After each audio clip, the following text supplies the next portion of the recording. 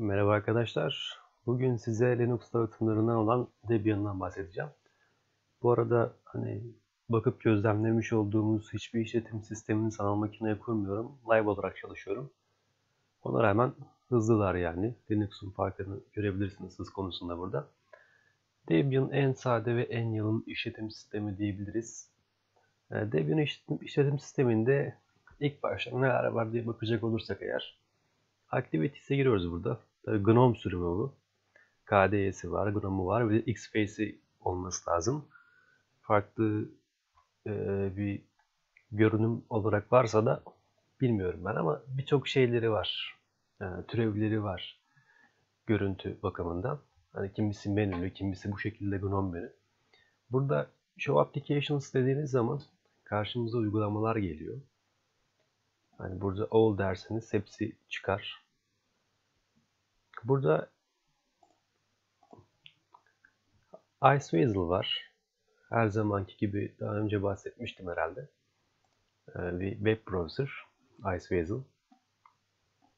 Bu şekilde eklentilerini ekleyebilirsiniz. Ayarlarını yapabilirsiniz kafanıza göre.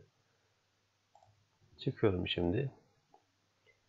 Ardından müzik ayarını yapabileceğiniz bir yer var. Hemen bir LibreOffice Writer kurulmuş buraya. Hani sık kullananlara. Burayı tabii değiştirebilirsiniz isterseniz. Yani buradan da bir şey çekip koyabilirsiniz ama bunun için yüklemeniz gerekir öncelikle işletim sistemini. Hani live'deyken birçok şey yapamazsanız. Burada Files var. Files'e girdiğimiz zaman dosya sisteminin içine giriyoruz. Hani Home klasörünün içinde.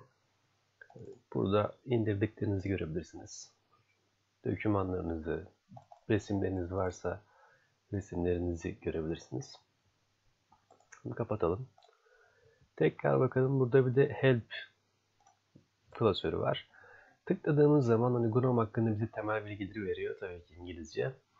Hani bakarsınız buradan. Hani eğer bir sorunla karşılaşırsanız ya da bilgi almak istiyorsanız hani burada hemen hemen her şeyle ilgili bir başlık sunmuşsa dosya sistemleri, kullanıcı ve sistem ayarları, network, email, chat ayarları gibi, ses ayarları, masaüstü, application ayarları, ekran görüntüsü falan.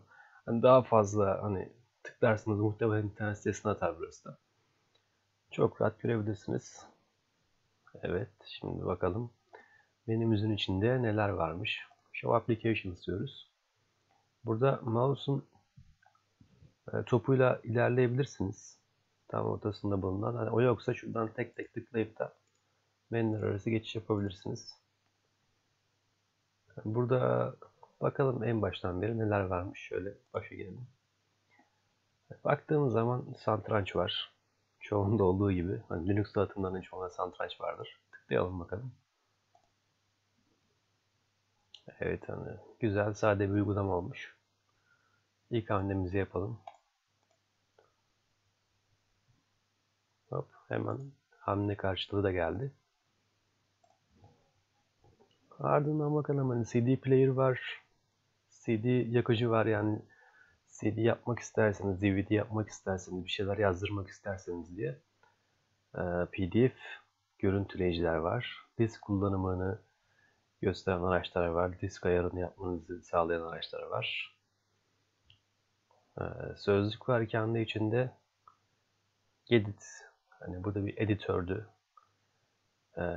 Notepad gibi bir editör. Öyle olduğunu düşünün.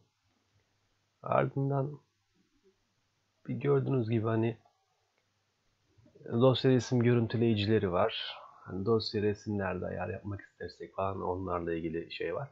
Bir de Install Debian diye bir şey var burada. Hani kurmak isteyen arkadaşlar Install Debian bu simgeye tıklayarak kurulumu başlatacaklar. Yani ben kapatıyorum. Ben kurmayacağım çünkü. Şimdi Install Debian'da kalmıştık burada. Evet LibreOffice'i görebiliyorsunuz. Hani tıklıyorum rastgele bir tanesini. Hani şu an kurulu olmasa bile live'den yani CD'den, USB'den çalıştırabilirsiniz siz de bu şekilde kendi bilgisayarınızda. Hani boot ayarını yaparsınız. USB'den ya da CD'den boot edersiniz bilgisayarınızı. Çok rahat bir şekilde ayarlarsınız. Ardından bu mayın tarlası galiba burada olan. harita uygulaması var kendi içinde. Gördüğünüz gibi. Mayın tarlasına bakalım. Bir uzun zamandır oynamıyorduk. 8'e 8'lik olsun. Şansımızı deneyelim. Hop. Buraya da tıklayalım. Yandık. Bakalım, şimdi size en çok sevdiğim oyunu göstereceğim burada. Bunlardan bahsettik. Bakalım. Sudoku da varmış. Ses kaydedici. Scanner var bir tane. Uzak masaüstü bağlantımız var. Network ayarlarını görmemizi sağlayan bir simge daha var. Bu da Synaptic paket menajeri. Hani program indirmek isterseniz, bakalım bu açtı işte. Genelde program indirmek için kullanılır. Hani istediğiniz programı burada adını yazar, ararsınız, search edersiniz. Ardından çok rahat bir şekilde indirebilirsiniz. Bütün programlarınızı yükseltebilir, hani güncelleyebilirsiniz diyelim, upgrade edersiniz. Ardından saat uygulaması var. Yazıcı ayarı var kendi üstünde. Evet, bakıyoruz. Robot uygulamasını açacaktım ben size, robot oyununu. Eğlenceli bir oyun. Hani burada robotlardan kaçacaksınız. Temelde böyle bir oyun. Baktığınız yakalanıyorsunuz. Teleport ediyorsunuz kendinizi başka bir yere. O ortada gördüğünüz mayınlardan ölmelerini sağlayacak robotların da. Böyle. Hop, kaçamadık. Zevkli bir oyun. Mouse oynanıyor. Ardından bakalım ne var ne yok. Terminal. Hani burada genelde görürsünüz. Mesela güncellemek istiyorum mesela. Ya da sudo diyorsunuz mesela. Root kullanıcısı oluyorsunuz. Ales diyorsun mesela, sıralıyor. Ales. Tiresi hangi tuş? Ol diyorsunuz. Size her şeyi gösteriyor izinleriyle birlikte. Neymiş? Okuma yazma izinleri falan var. Onların hepsini size gösteriyor işte. Başka bakalım. Close terminal diyelim. Activities. Show application.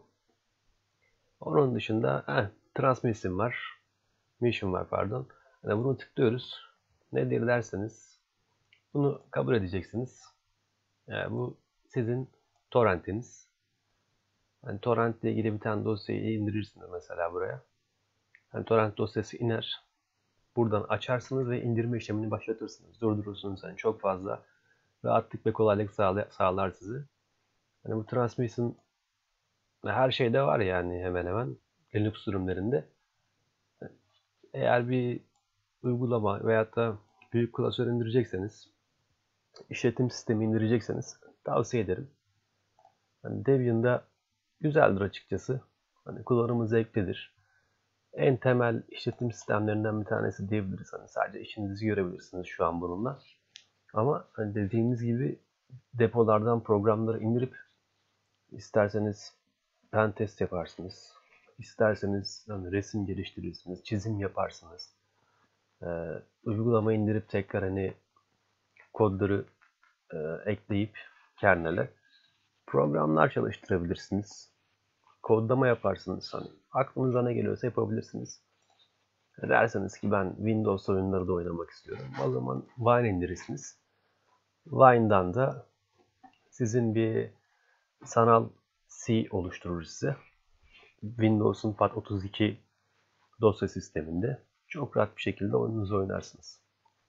Daha sonra görüşmek üzere arkadaşlar.